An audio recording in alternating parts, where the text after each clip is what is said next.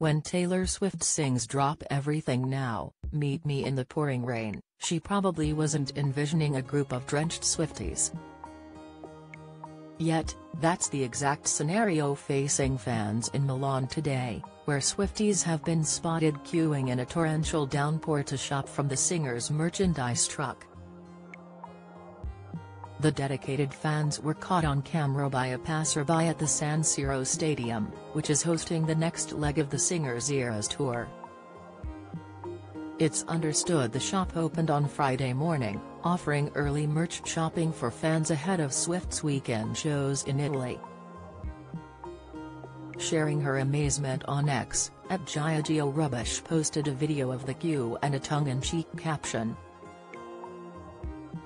"The Swifties in line for merch during the most insane storm in the history of Milan," she wrote, and people were quick to respond. One impressed viewer wrote, "The dedication."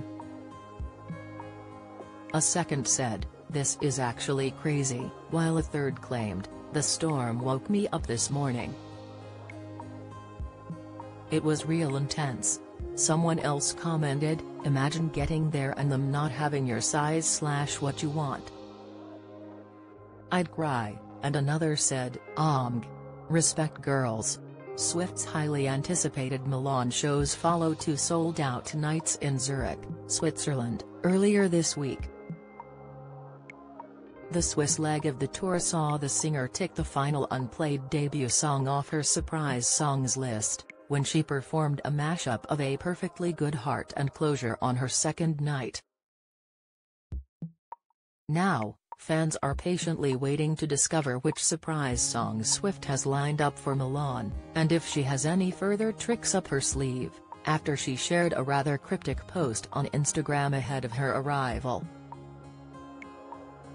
Some have gone so far as to speculate the singer will announce Reputation, Taylor's version, this weekend. Just as Swift sings in Miss Americana and The Heartbreak Prince, it's been a long time coming.